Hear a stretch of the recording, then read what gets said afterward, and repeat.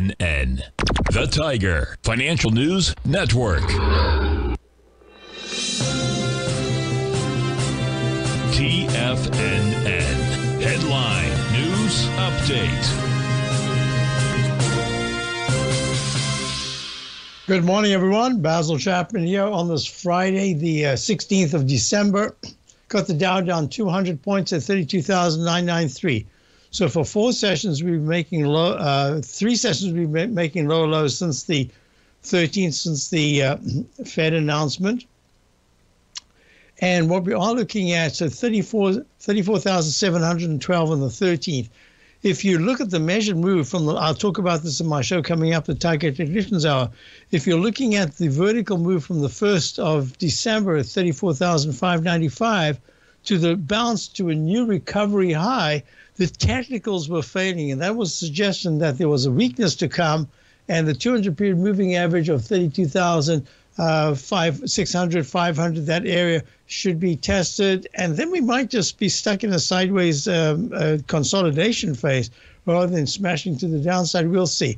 As we made a lower low, it also had the same thing from the 1st to the 13th and was fascinating. It came within, what is it, less than $1 of the high.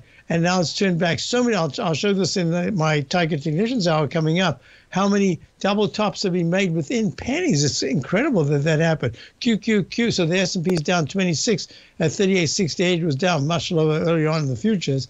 The QQQ NDX 100 trading vehicle down 61 at 276.31.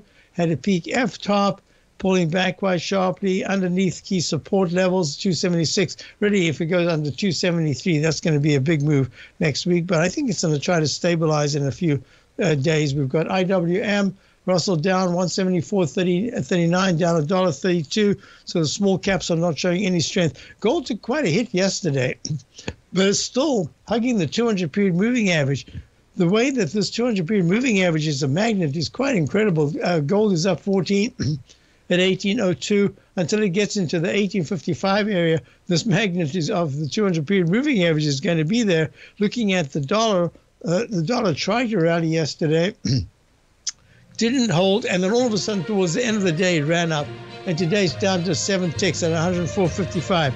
Crude oil is just not showing strength at this particular point, and the TLT, that's bonds, has a high level consolidation down $1.63 at 106.69.